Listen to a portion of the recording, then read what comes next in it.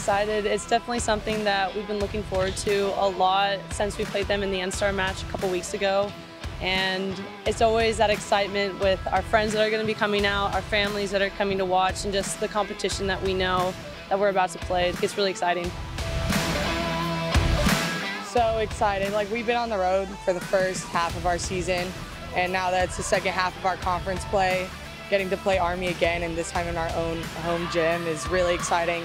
Holy Cross Friday is going to be a good warm-up for that too, but both games we're really, really excited for. The home crowd is always super exciting, especially with the Army-Navy game, mainly because everybody is just raised to have that innate competition with Army.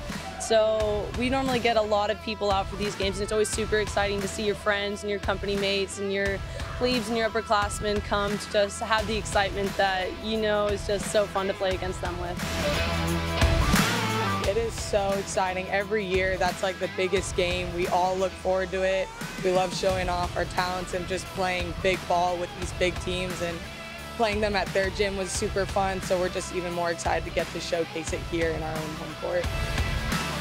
Yesterday we had a good run through in our practice of just getting back through the motions. Today we did film on Holy Cross. We'll run out a couple reps in practice today of Holy Cross and get into film within Army within the next 2 days and be able to rep it out. But we're excited to play both teams. We know that both are very good competition and we can't overlook either team.